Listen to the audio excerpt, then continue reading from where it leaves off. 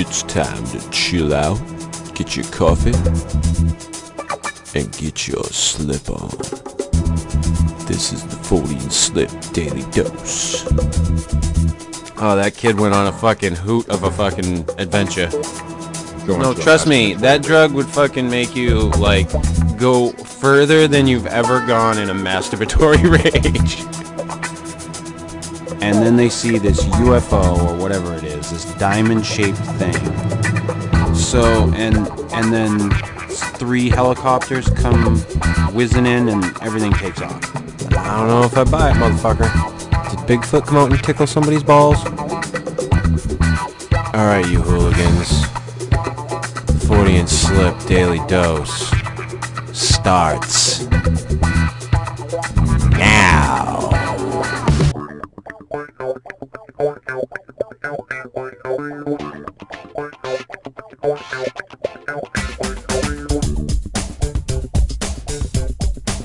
Hello, everybody, and welcome to the Fortean Slip Daily Dose, episode 31. This is the Freaky Future episode. We recently had Jay Cooney on to discuss underwater cryptids, and great show we had with him. I got talking with Jay about the Down the Rabbit Hole with David Batdorf that I was planning on doing at the time, about life after man and what I thought would go down. And Jay and I got talking about this field, which I did not know was like a thing, speculative zoology or speculative biology. And in particular, he sent me some images of some stuff that came from a book written by a Scottish geologist called After Man. And this was written in 1981. And it was a hypothesis of how the Earth would change 50 million years from now. And he also wrote a couple other books. The one that I noticed more than the others, I don't know how many there are exactly, was Man After Man. And Man After Man went into how man would evolve on the face of the planet, and what would happen if man left the planet and then came back, and how man on the planet would be different, and how man that left and went into space would be different. There's some fucking weird shit in that. There's like these parasite people. Just it's pretty fucking weird.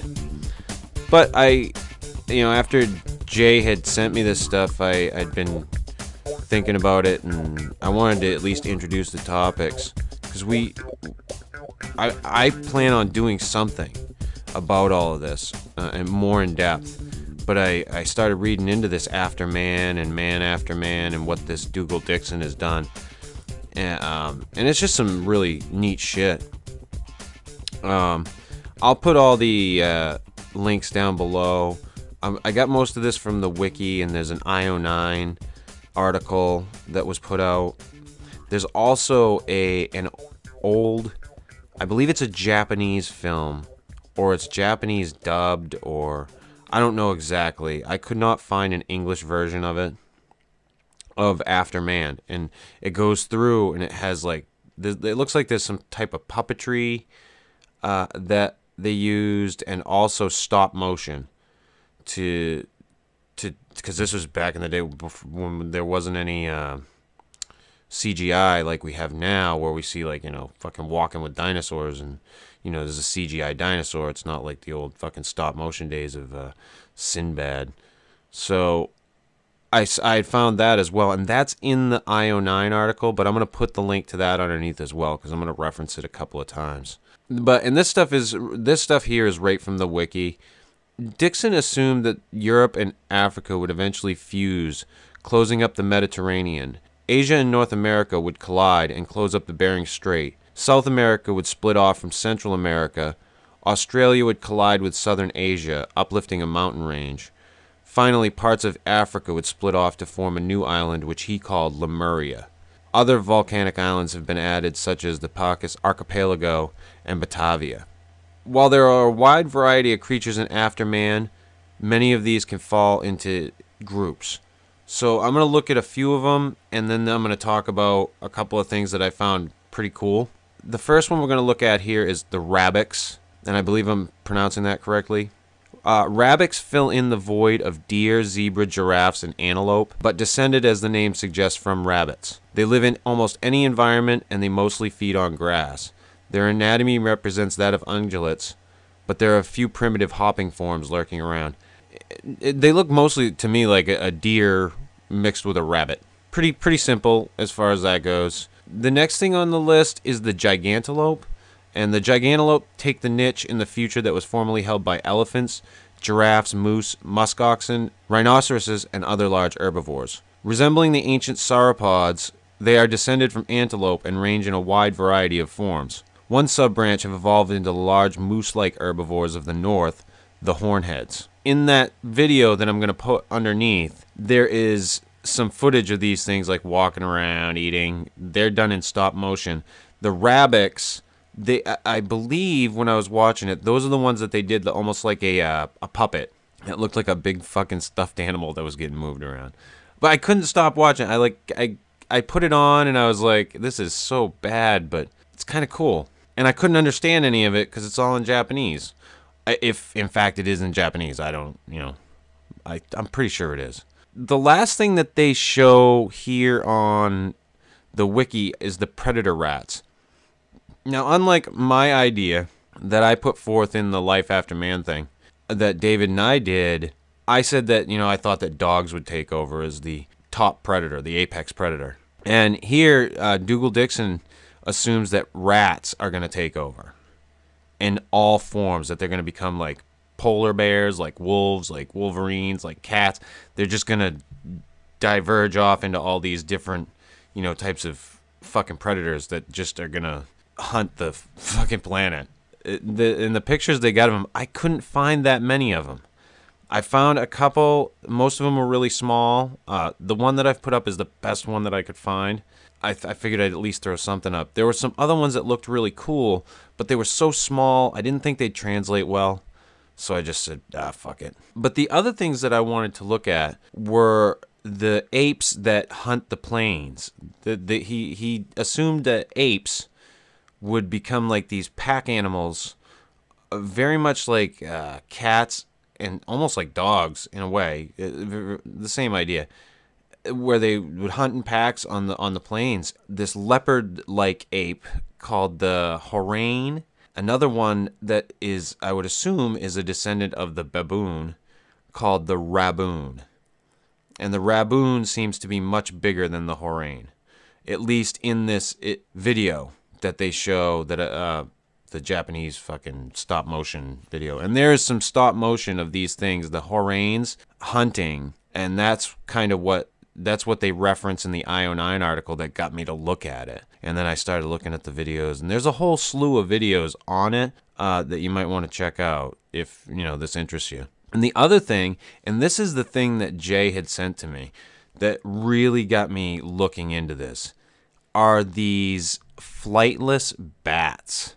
These things are pretty fucking interesting, the way he has them set up. The interesting thing, I guess, here is that bats have never evolved to become flightless that we know of. And birds have. Like, there are birds that do not fly, whereas there are not bats that do not fly. And these flightless bats that he suggests will come about hunt on the ground in packs using echolocation and just eat everything.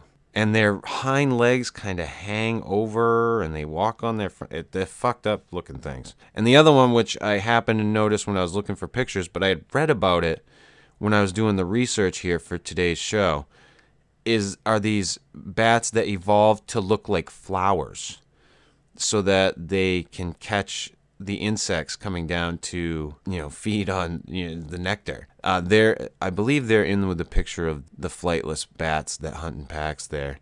But just all really cool shit. when he sent this to me, I started looking through it, and pretty out there stuff.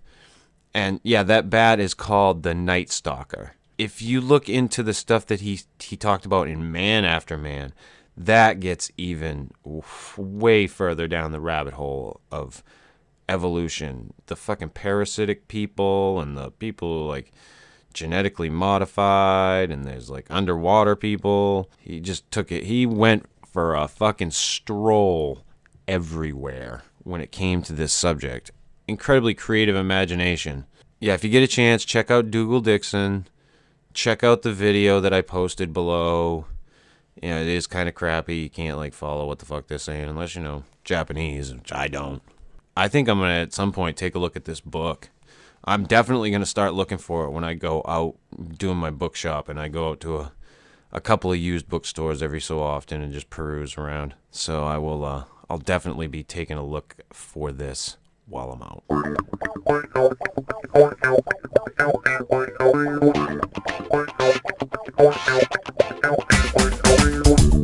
This has been the Fortean Slip Daily Dose, episode 31.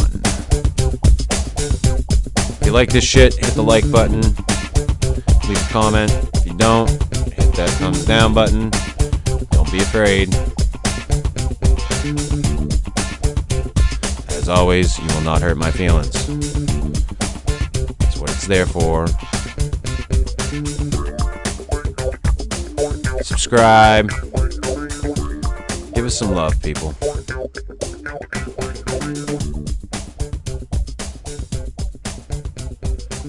Hoping a new Down the Rabbit Hole with David Batdorf will go off, I think in February.